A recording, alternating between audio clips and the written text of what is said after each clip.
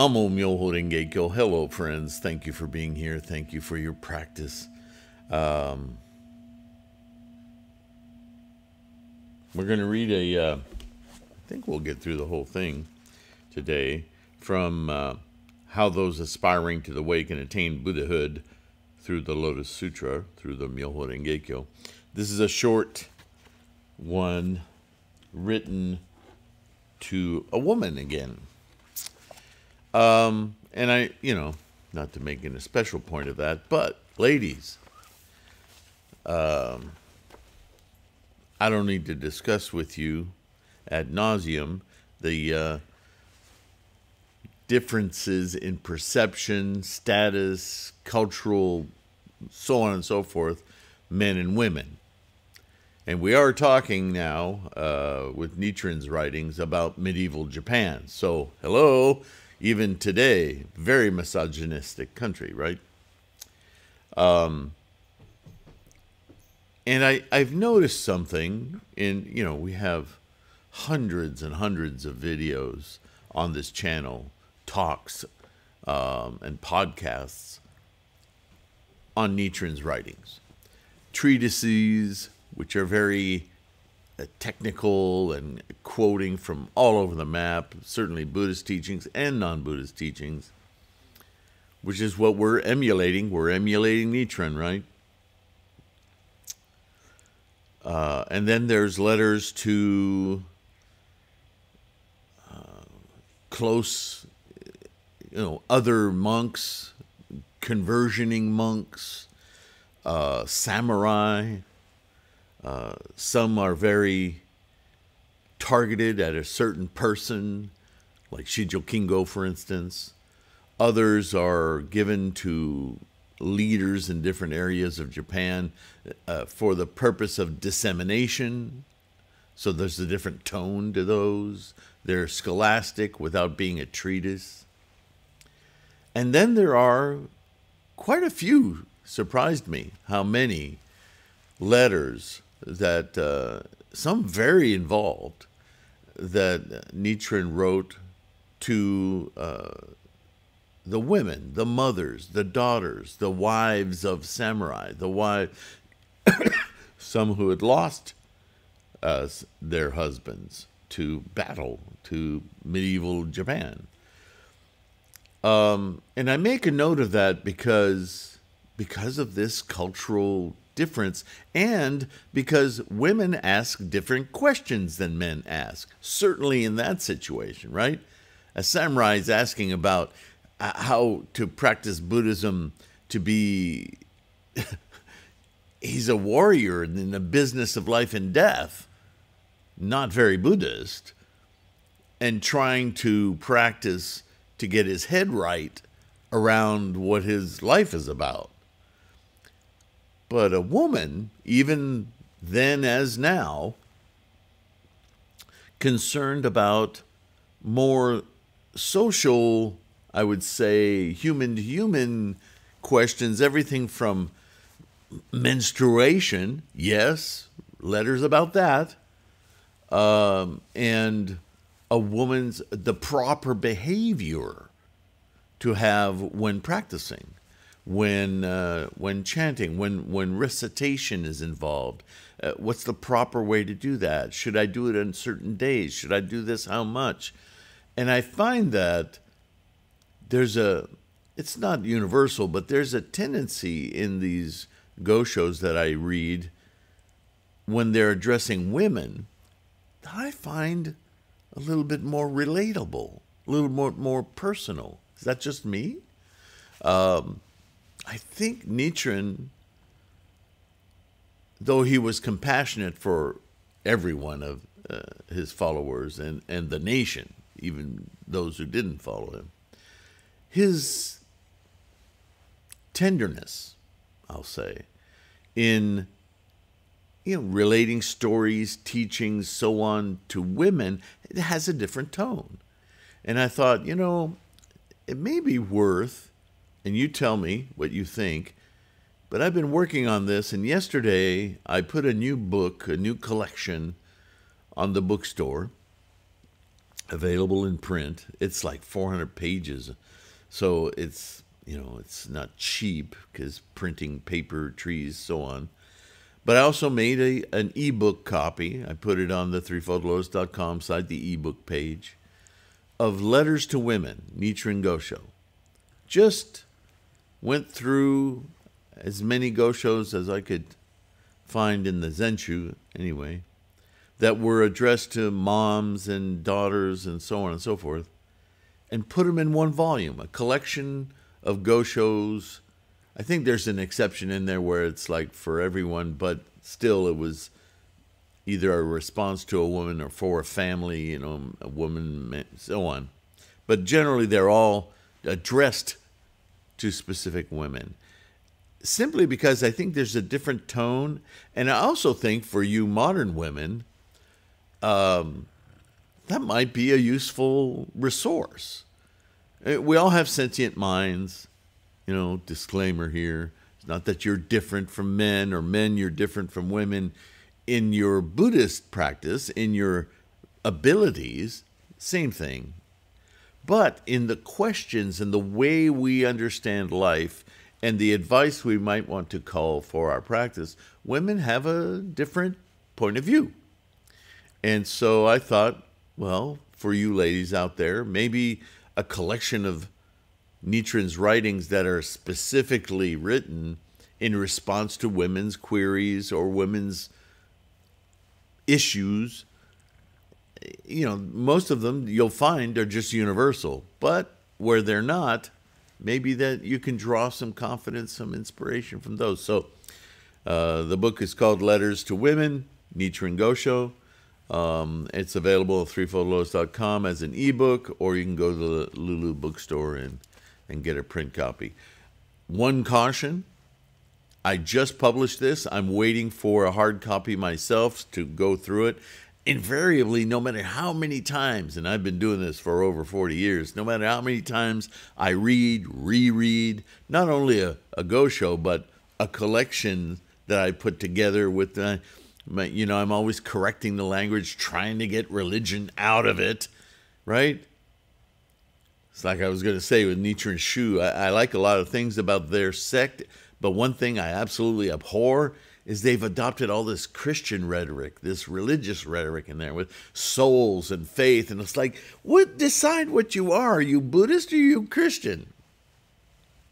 It's insane because the two are as different as oil and water. But somehow the rhetoric, it's a lie. It's a manipulation, and it really, really bugs me. It's not Buddhism. But, I guess they're trying. That needs to be cleansed, though, from art. And that's the main. If there's a central cause to my mission of spreading and transmitting, as we say in the Gongyo, the correct transmission of Shakyamuni's teachings and Nichiren's teachings, I gotta get that ridiculous religious manipulation bull hockey. You thought I was he's gonna cuss. The baloney out of there. Because Buddhism isn't about that mysticism and crap. It's very pragmatic, very straightforward, very experiential. What you can actually experience in your life. Not, ooh, nice clouds. That's not Buddhism. So I do the same with all these translations, wherever they come from, of Nichiren's writings. Because Nichiren wouldn't have adopted that. Not at all. It might appear in the expedient means because Shakyamuni was talking to people of his day, and they were very mystical people, the ancient Indian culture. Still to this day, oh my goodness, magical elephants. I mean, come on. Fine, have your magical elephants, but it's not Buddhism, right? So, expurgate that stuff. Get that out of there. And then you can see clearly, much more easily, without these distractions, what Buddhism is about. It's very clear if you get that other crap out of the way. But back to my point. It seems that I can read something 30 times. Okay, I'm publishing it. And then I get back a proof copy and I read it and I go, how did I miss that? I have to go back in and do, and how much energy do I have? I'm getting old, folks. And it's just me. So I can't ask anyone else to proofread it for me. I have the one person who's tremendous, but if I put that on her all the time, she's like, yeah, I'll get to it. Yeah, put it there. I'll read it. I can't wait for that. I need to get this information out. So I have to reread it. And, we're conditioned, right? So I'll glide right over heinous use of verbiage that I'd later then see and go, you don't say it like that. This is much more in concert with Shakyamuni and Nichiren Tendai. Say it like this. So that's my caveat for any of the publications you get. Some of these. Anyway, I'm going on and on and on. But if you do get the book, ebook or print book, let me know your thoughts on it. In fact, even if you don't, understand if you understand, I'm trying to put together this book of goshos specifically to those written to women. I think there's value in that. Ladies, let me know. What do you think? Was that a good idea? Or, maybe it's just another source of goshos. They're all goshos but I thought it would be useful. And just to draw some attention to that, because it is interesting. There's a different tone to them, and the questions are different. So anyway, that's out there. All right. Now, to this new... I've talked so much now, I don't know if I'll have time to go through this whole thing, but from how those aspiring to the way can attain Buddhahood through the Lotus Sutra, it starts with a question. Is there any evidence to indicate that one should embrace in particular the name of the Lotus Sutra in the same way that people embrace the name of a particular Buddha? Now you see, right away, this is a woman he's talking to. Like us, what's the first question that you had when you started practicing Nichiren's doctrine of the Lotus Sutra? What's that chanting about? What's that mean? What's Namu Myoho Renge Kyo? What do those words mean, right? It's like the first, right? We resist. What's that mean? I'm not just going to say it. And all of that is the wrong rhetoric around it anyway. Of course, we don't know that until we study. So this is the question.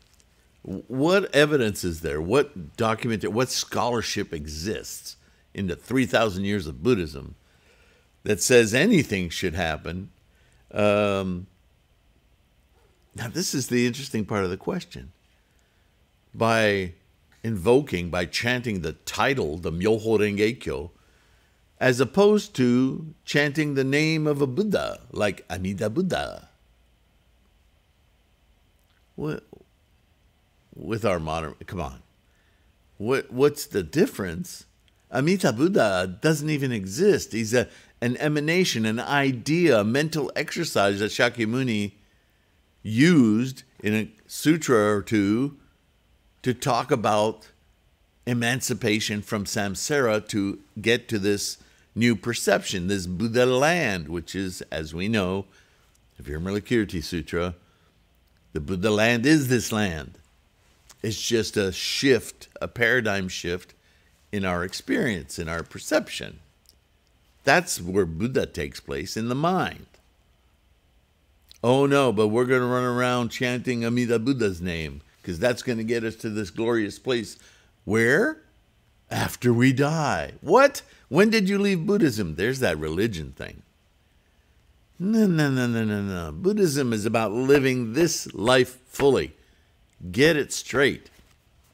Before Shakyamuni, before Siddhartha, attained his enlightenment, that was his goal. And he didn't start talking about it until he achieved it. It took him like 12 years of research and practice and self-analysis and meditation. And then he got it. It's about the mind and how we use our minds to perceive our life. And then down the rabbit hole, right? I say that because to understand that fully is to dissect it. And that's what the scholarship of Buddhism is about. Dissecting this simple truth. That if you simply shift your mind to perceive reality as it's happening moment to moment, instead of investing all your attention, distractions, on ownership, possession, hanging on to, getting more of, that's just the fodder of samsara. That's not where your life really is.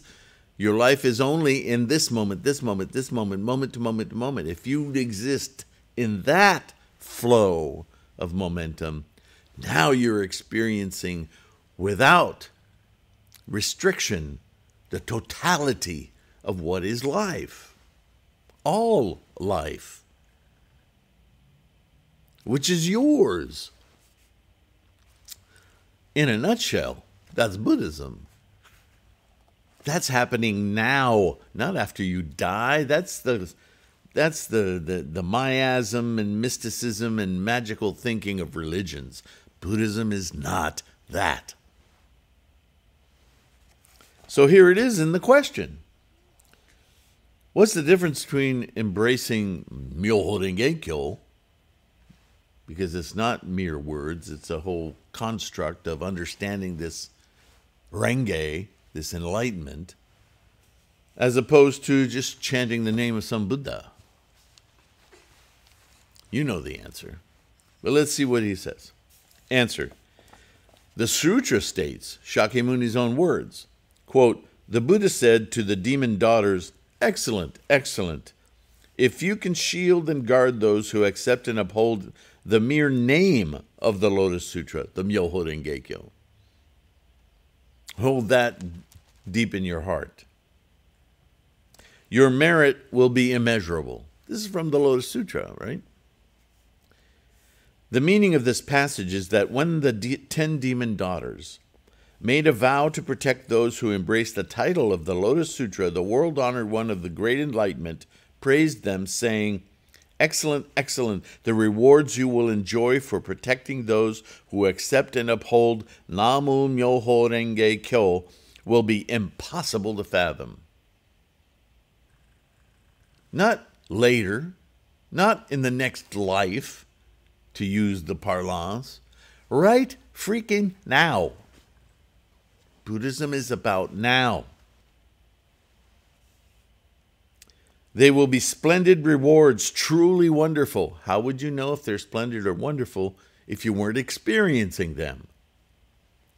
This passage implies that we ordinary people, you and I, whether we are walking, standing, sitting, or lying down, should chant Namu Myoho Renge Kyo. How much more explicit could he be that Buddhism, that chanting Namu Myoho Renge Kyo, is about right now? You get it? As for the meaning of Myoho Renge Kyo, also part of your question, right? The Buddha nature inherent in us, it's already there. It's what we are of. We are expressing Buddha nature. It's just our minds that it hasn't gotten with the program. Ordinary people, the Buddha nature of Brahma, Shakra, and the other deities.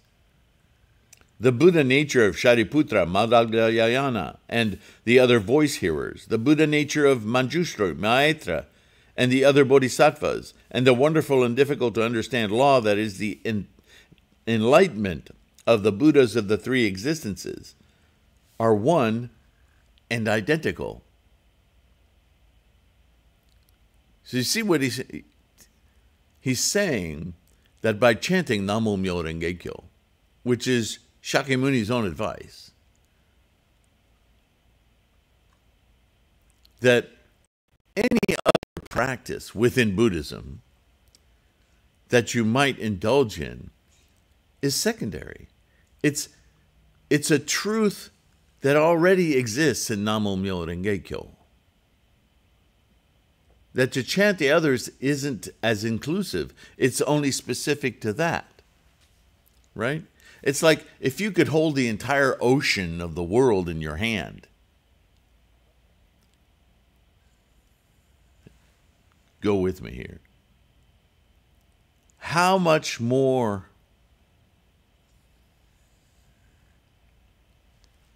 total, what's the word?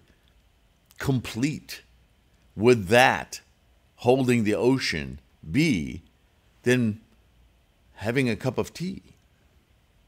Oh, it's water. Yeah, I know it's water. But holding the ocean, you hold water. Yeah, but I've got this bottle of filtered or bubbly water here. Good for you, but water. Do you see what I'm saying? Let's let him go on. I think he's doing a better job than me. This principle is called Myoho Renge Kyo. That everything is of... You are everything and everything is you. Here comes that song again. Therefore, when once we chant Myoho Renge Kyo, with just that single sound, we summon forth and manifest the Buddha nature of all Buddhas, all existences, all bodhisattvas, all voice hearers, all the deities, such as Brahma, Shakra, King Yama, the sun and the moon, and the myriad stars, the heavenly deities and the earthly deities, on down to the hell dwellers, hungry spirits, animals, asuras, humans, and heavenly beings, and all other living beings. This reward is immeasurable and boundless. Now, it excites me to read that because how many times have you heard me say that when we invoke Buddha-ness, we instantly become aware, and I know it bends the mind, of every energetic manifestation of the universe. It's what we are.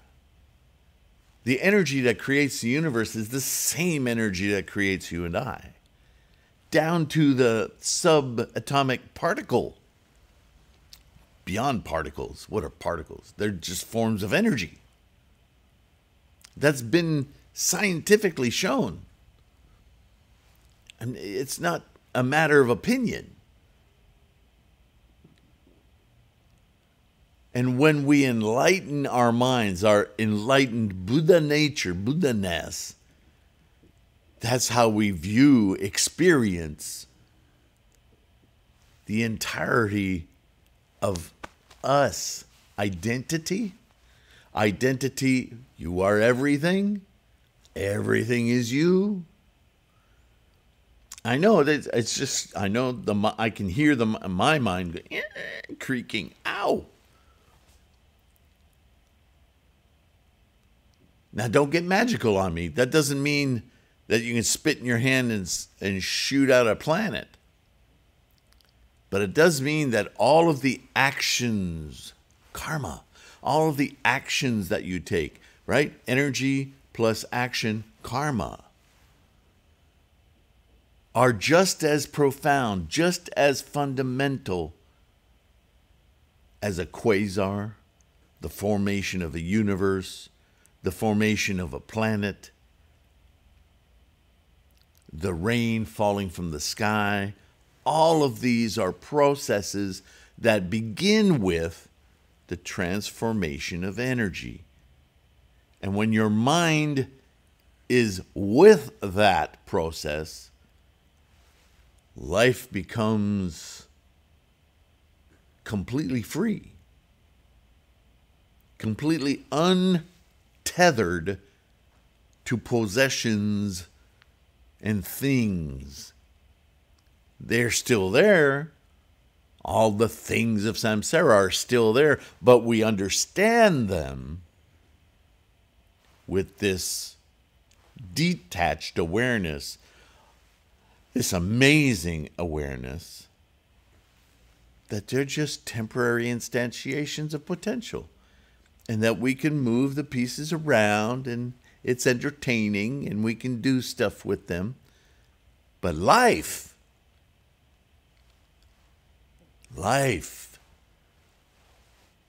not attached to that stuff. That's just the samsaric game we play, and what our motives should be. Instead of always me, I'm going to put this here so that I can, I. Bodhisattva mind, because of Buddha-ness, how can I move this around to influence life-affirming behavior, movement toward Buddha-ness in others? How do I influence my life and the life of others by my actions, my karma, my momentum, which is already sending out waves, aura of energies? If I adjust that more humanly, what would happen to my environment, the people around me? Doesn't have to be with words, behavior. How my life condition radiates out. And when you're enlightened, when you chant, that's the big aha. That you aren't just some hermetic little flesh ball doing your thing, but that you are a radiating energy source that not only experiences but affects the world around you. Remember, Buddhism, there is no separation between self and environment. That sounds good in words, and we go, yeah, I get it. But when we attain Buddha-ness, even if we just scratch it when we're chanting, and when we walk away and the world comes in to view, more and more we're influenced ourselves by that enlightenment. And because we're influenced, our life condition changes and we radiate differently. And so then we notice, oh, my life has changed since I've been chanting for a few months. Wow. Well, your life hasn't changed. It's just that your life condition has been altered, and you're now perceiving much more than you used to, because you're allowing your environment to show itself to you instead of you coloring it the way you want it colored all the time. And so you begin to see differently. And gosh, people are starting to behave differently. I wonder why that is. Well, you're different. It all emanates from your practice. Bodhisattva. All right. When we revere Myoho Renge Kyo, again, that attitude and intent, inherent in our own life as our objective of our determination. It says object of devotion, but that's misleading, right? Understand what that means is our objective, our goal. When we revere Myoho Renge Kyo, that's not owning, that's respecting. When we edify our Buddha nature, that's our objective of our determination. The Buddha nature within us is summoned forth and manifested by our chanting of Namo Myoho Renge Kyo. I could put that on my refrigerator.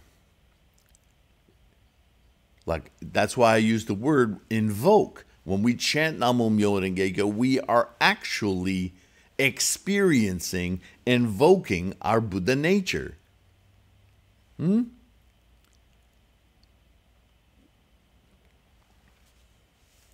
This is what is meant by Buddha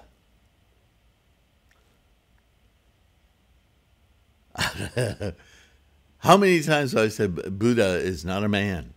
Buddha is a life condition. It's a life condition based on our mental awareness, our mind shifting to Renge, as we've been discussing recently. That aha, oh, this is life.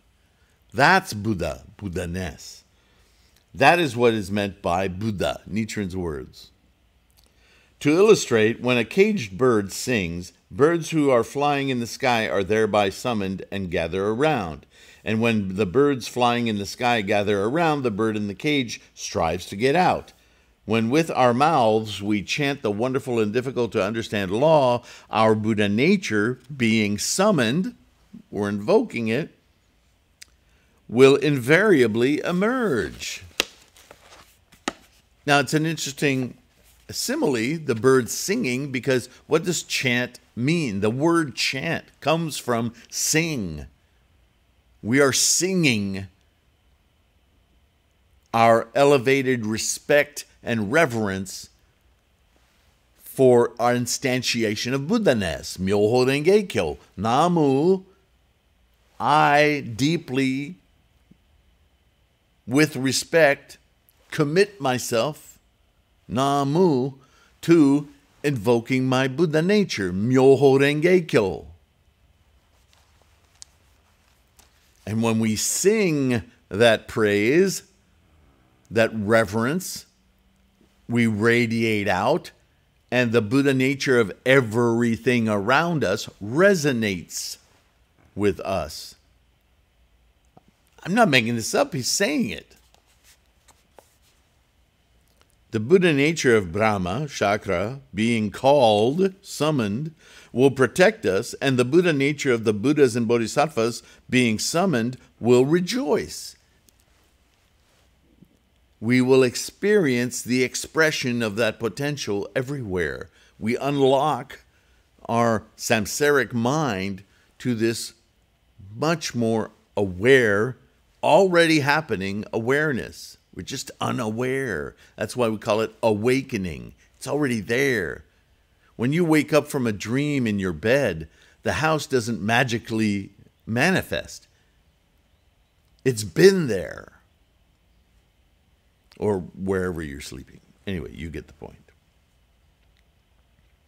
This is what the Buddha meant when he said, quote, if one can uphold it, the wonderful and difficult to understand law, the Myoho Renge Kyo, even for a short while, I will surely rejoice, and so will the other Buddhas.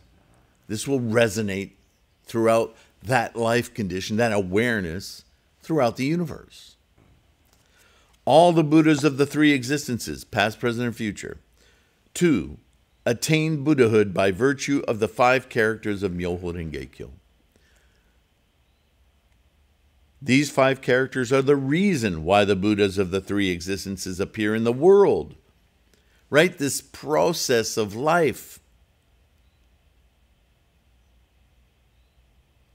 This mechanism, even in the physical world, exists to experience this very truth. The Renge, the oh yeah, everything is energy in momentum.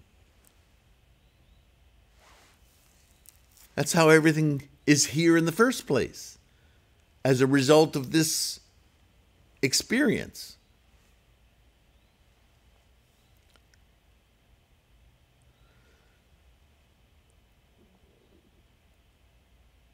These 5 characters are the reasons why the Buddhas of the three existences appear in the world. They are the wonderful and difficult to understand law whereby all living beings can attain the Buddha way.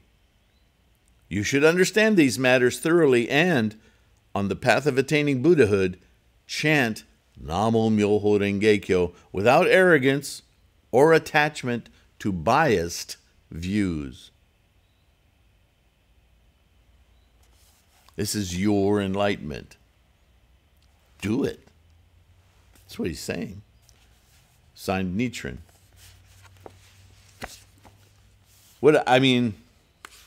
I was singing the praises of that long one that we read through a few videos, how that alone could be my basis for practice. But equally, this short one, it's so to the point that I think if you've been practicing any amount of time and studying, a short one like this kind of just goes, hello, pay attention. It's just this simple. I think we need that one too, right? What a wonderful letter. What a compassionate letter. Yes, you will find that one in the collection on the letters to women, Nichiren Gosho. I hope you got something out of that. Sometimes the short and sweet can be the most enlightening, the most, oh yeah, that's why I'm doing this, right? A renge in its own. Thank you for listening. Thank you for being here. Thank you for your support. Please, in that, we can use this medium of the internet and YouTube to make this resource more attainable, more available, more searchable and locatable for people who are curious. Liking this video, subscribing especially, critically important in our Bodhisattva effort to propagate these teachings. So thank you for doing that. Please take a moment to do that. If you can, some of you have. I'm so grateful to the financial supports through Patreon or through PayPal. Yeah, paying the bills and buying the equipment, you know how it is. Publishing books. You guys are immeasurable. I don't know how to thank you. Just know that I have you in my hearts every day. And as for me, I just want you to keep practicing. Steadfast. Convinced that you're growing your Buddha awareness every day. And in that regard, please take care of your health. Be kind to yourself. Life takes effort. No doubt. But the more you practice, the more that effort will be supremely, as Nichiren says, or Shakyamuni says, immeasurably rewarding. So good for you. All right? All right. Take care of yourselves. I will see you in the next one. Bye for now.